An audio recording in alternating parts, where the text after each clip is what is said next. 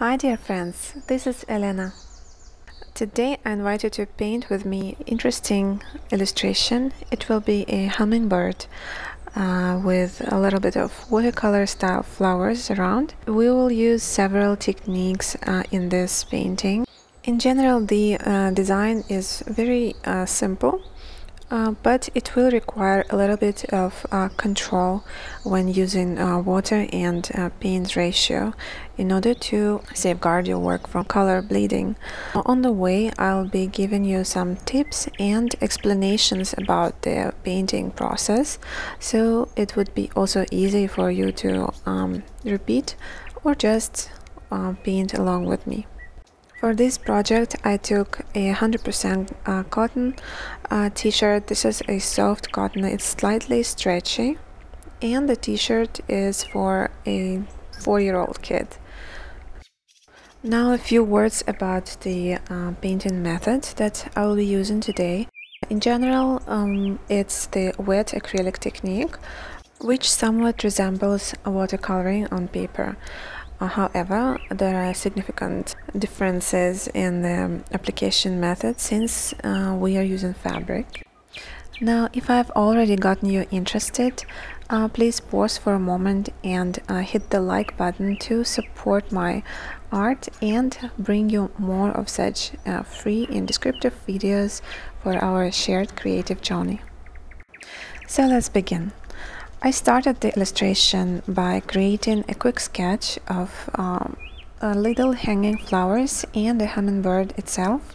I did it using a disappearing textile marker of purple color, which is really a great tool to create a quick sketch on fabric without being afraid of tracing marks after the painting is done. The case is that the disappearing fabric marker goes away on its own in 2 to 3 days, or if you want to quickly remove at any point, you can just make it wet and it will be gone within a few seconds. I continue with painting, starting from the corner of a t-shirt by using the wet brush to slightly dampen the fabric because I want to achieve some watercolor effect when I'll be making the flowers.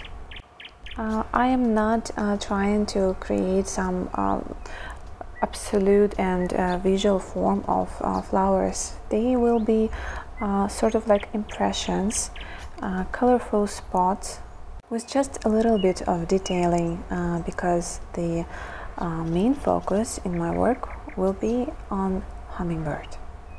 For this kind of technique, which requires to dilute your fabric paint with water, it's good to use some good fabric paint with rather strong pigmentation because water does reduce the opacity and brightness of any paint, obviously. So just make sure that your paints for such type of work are of nice quality.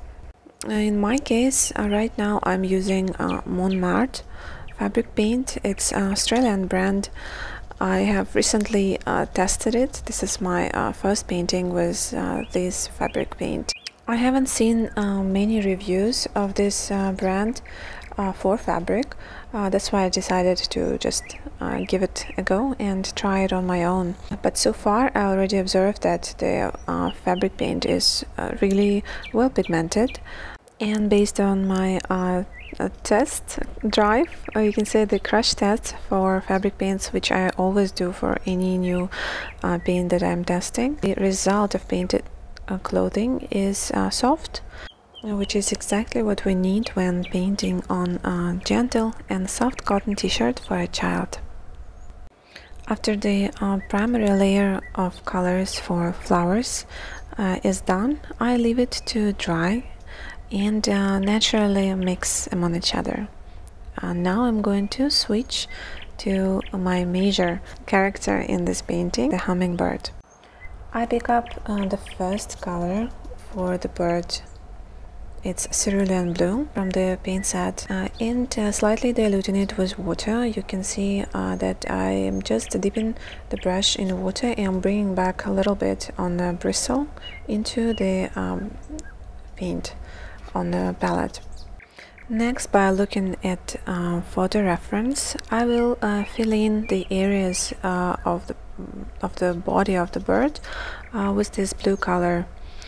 In general, my idea right now is that I need to fill in the fibers of the fabric with the color. It can be rather diluted, but the main thing that the whole area will be covered, because we don't want some white spots after the t-shirt is worn to come up in the middle of our illustration. My next task is to mix up a rather natural shade, which will be something like burnt umber, with which I'm going to shade the wings of a bird. It will allow it to look somewhat more realistic. This is already the stage where it's really necessary to be slightly careful with water paint ratio, because right now, just like in watercoloring, we are creating only an underlying motif, you could say, which only later will be specified with the details. However, not to make this initial layer too messy and completely spreading around outside the borders, we should be careful and watch out for color bleeding. This is one of my favorite techniques in general to paint on light fabrics. Light, I mean light by color and by texture. Why? Because on t-shirts like this, like those which are somewhat transparent, painting in the classic fabric painting technique, basically like, you know, in layers, one layer after another, especially with opaque paint, I wouldn't call it a really good idea, because eventually, even with the high quality fabric paint, the design might be somewhat heavy and not that pleasant to touch or to the body when wearing. While when painting in this technique, which I am demonstrating to you right now, you're really saving yourself the chance to add more layers to create a brighter picture, but also to make sure that the painting will be almost completely weightless. Basically, it might feel just like there's nothing painted on the fabric at all. Meanwhile, I keep placing the more natural colors all around the feathers of my bird. You can see that the second wing, which is behind, is darker. Later, I'm going to add more of bright colors, because eventually this is a t-shirt for a kid, so it should be vivid, it should be bright, interesting and attractive to the eye. I'll leave you to observe the process. For the next 2 to 3 minutes I will be given more of definition and color intensity to this birdie.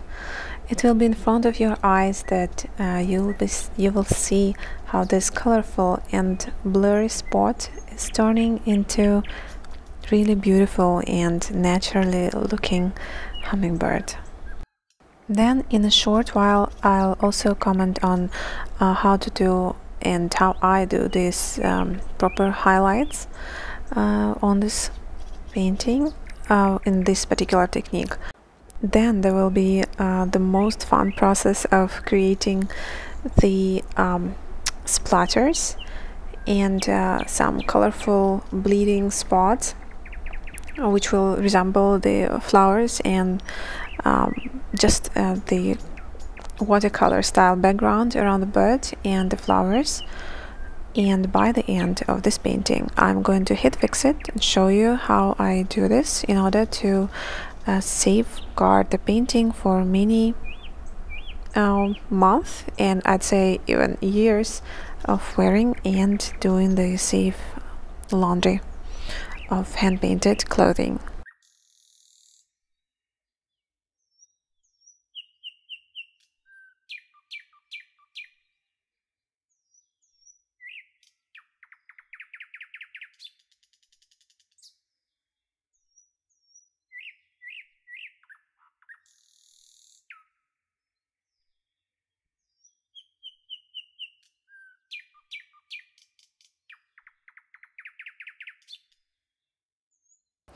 At this point, I start adding the highlights with loose white paint.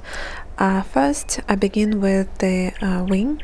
In just a few moments, you'll be able to see how, thanks to these highlights and detailing, the bird will get absolutely defined shape, and all the blurriness of the initial layer will become defined and clear and really pretty.